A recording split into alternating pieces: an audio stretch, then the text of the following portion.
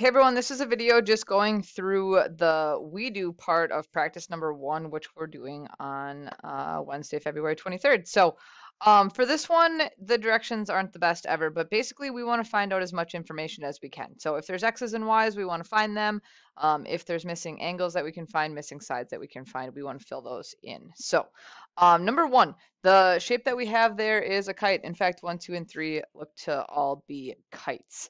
So kites, we just need to remember a couple things. We need to remember in terms of angles that these angles that are across from each other in that direction are going to be congruent. So kites, that's one of the properties of kites. They have one set of congruent angles. So if the left side is 88 degrees, then the right side is also 88 degrees.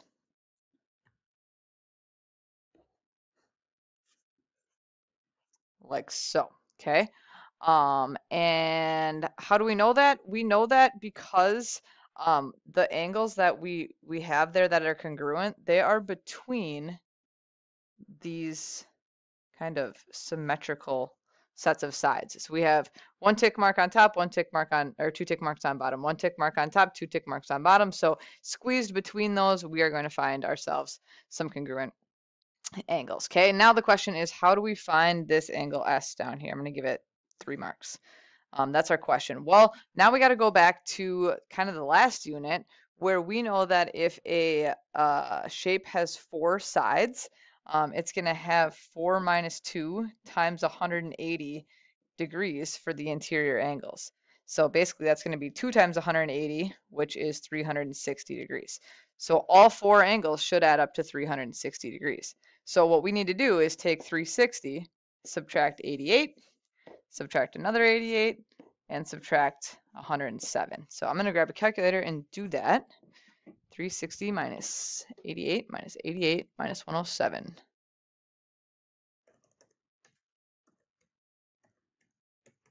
And we're going to get 77 degrees.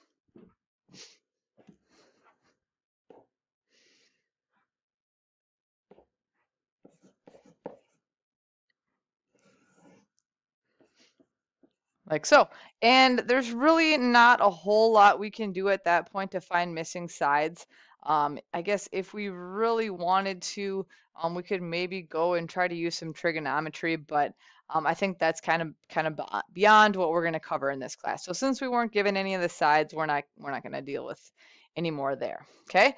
Moving on to number 2. So once again, we have these 2 angles that are kind of across from each other. They definitely look like they're congruent.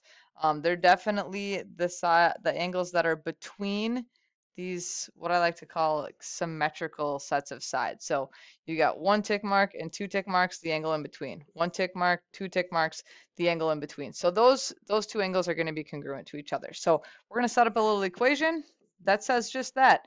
2x plus 1 equals 5x minus 13. And we're going to solve it. So I like to try to keep my x's positive if at all possible. So I'm going to start by subtracting 2x from both sides. Now I'm going to have 1 equals 3x minus 13. And I'm going to add 13 to both sides. And we're going to end up with 14 equals 3x. Divide by 3. Divide by 3. And we are not going to get a nice whole answer here, but that's okay. We don't always get perfect answers in math, so we're going to do 14 divided by 3. And about 4.67.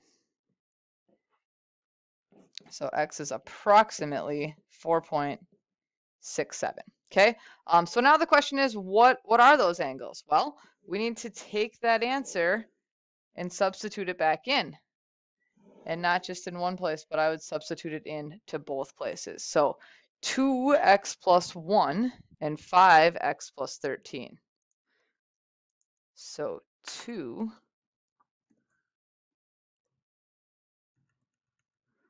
x plus 1. And the other one was 5x minus 13. So 5, substitute that value in, minus 13. And you'll see that we get very similar answers. 10.33333. We'll just say 10.33. Okay, so each of these angles is 10.33 degrees, which this is not a very good problem, if I'm going to be honest, because those angles do not look like they're 10.33 degrees. But we're going to go with it. We're going to go with what the numbers say, not with what they actually look like in this case. Okay, and then to solve for this angle down here, I'm going to give it 2 marks. We need to do the whole 360 minus thing. So we know that all 4 should add up to 360. So let's subtract what we have. We have a 10.33, another 10.33, and then the angle that we were given on top was 48 degrees. So I'll grab that calculator. 360 minus 10.33 minus another 10.33 minus 48 and 291.34.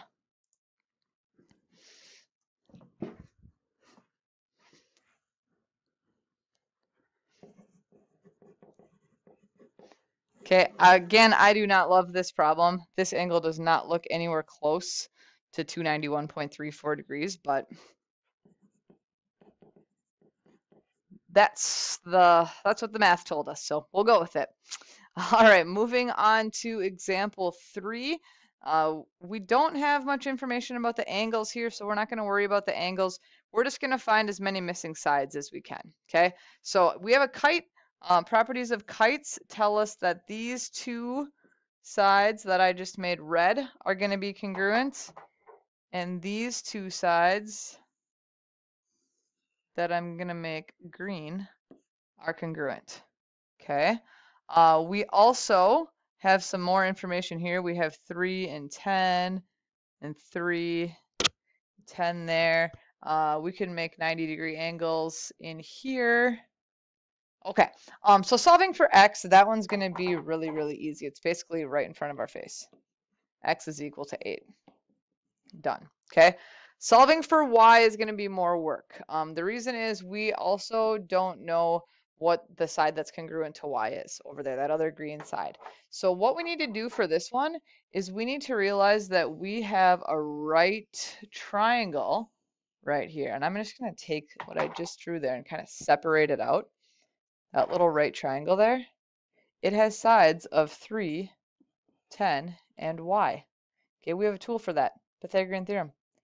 A squared plus b squared equals c squared. We've done lots of that this year. So 3 squared plus 10 squared equals y squared. So 9 plus 100 equals y squared.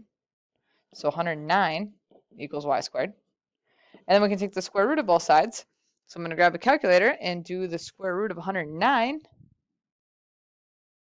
Square root 109. And we get about 10.44.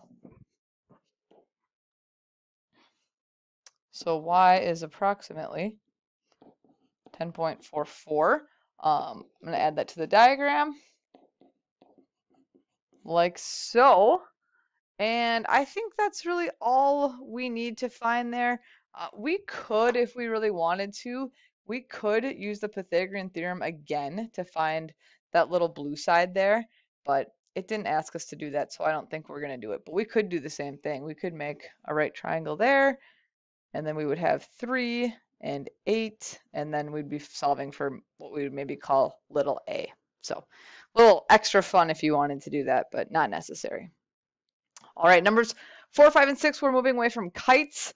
Moving on to number 4, which is a square. Squares are kind of nice because they have congruent sides. So maybe we'll start with y.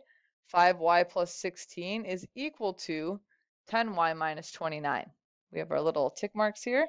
So it's just a matter of setting those equal to one another and solving. So 5y plus 16 equals 10y minus 29. And again, I'm going to try to keep the variables positive, so I'm going to subtract the smaller one from both sides. We'll add 29 now to both sides, and that's going to give us 45. Divide by 5, so 9 is equal to y. Okay, now that we have that, let's substitute it back in. Okay, so over on the left, we have 5 times 9, which is 45. And 45 plus 16 is going to be 61. And then on the right side, we have 10 times 9 is 90, and 90 minus 29 is also 61. So that's good. Okay, that means that all of our sides are 61 because it's a square. Okay, then for x, when I first looked at this, it took me a second to figure out what they were asking. They're asking for this angle right here. Okay, so to do that, we need to remember that in a square, the diagonals bisect the angles, and the original angles were all 90 degrees, which means that each of these little angles here are all 45s, 45 degrees all the way around. So that means that our little angle that we're looking for is equal to 45 degrees. So for our equation, we're going to do 6x plus 21 equals 45. And we're going to solve that. And that one will be a little less work. Subtract 21. So 6x is equal to 24. Divide by 6. And x is equal to 4. And you could totally check your work there. You can take your 4, substitute it back in for x. So 6 times 4 is 24. 24 plus 21 is 45 degrees. Smiley face. Done. 5 is a trapezoid. And it looks like we are dealing with the midpoint as well as the bases. And I wish that this diagram came with some parallel lines so that we actually knew it was a trapezoid. So let's add those on there before we do anything. Okay. In order to solve for x on this one, we need to use a little equation. And the little equation is this. Your midline is always equal to 1/2 times the sum of your bases. So 1/2 times base 1 plus base 2. Well, what the heck are all of those things? Base 1, I usually put that one on the bottom.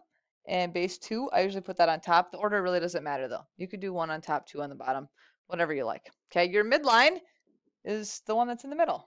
Midline, right there. That makes a lot of sense.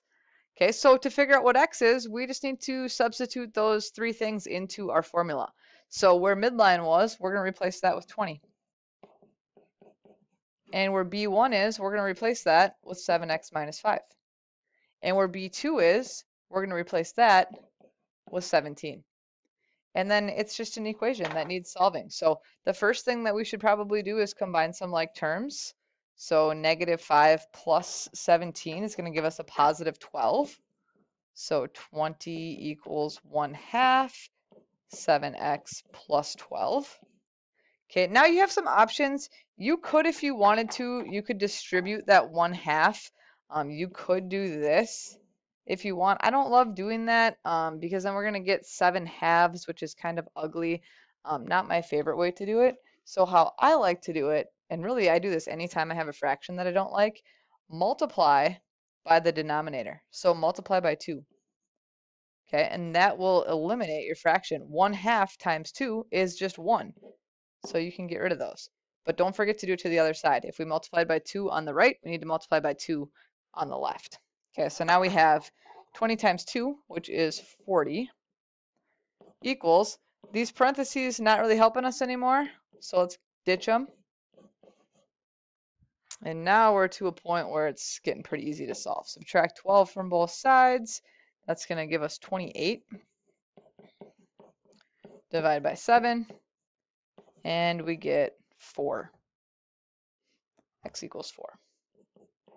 Okay, I like checking these. That was a lot of algebra. I want to make sure we did it correctly. So I'm going to take that 4 and substitute it back in. So 7 times 4 is 28. 28 minus 5 is 23. Okay, and a lot of times these are going to make a lot of sense. You're asking yourself, is 20 exactly halfway between 17 and 23? So to get from 17 to 20, you have to add 3. And to get from 20 to 23, you have to add 3. So yes, 20 is exactly halfway between. So I think we're done with that problem. So on to number 6 here. This is kind of an easier one, I think. Not a lot of algebra to do here. What we do need to realize is that we're working with a trapezoid that has parallel sides. So what that tells us about the angles is that we have consecutive interior angles. Hopefully you remember that from earlier this year, consecutive interior angles. And the deal with those is that they add to 180 degrees. They're supplementary if your lines are parallel, and our lines are parallel. So that tells us that these two angles here should add up to 180 degrees. Okay, so all we really need to do is 180 take away 115, and that's going to be what, 65? I'm sure I did that right. Yep, 65 degrees there.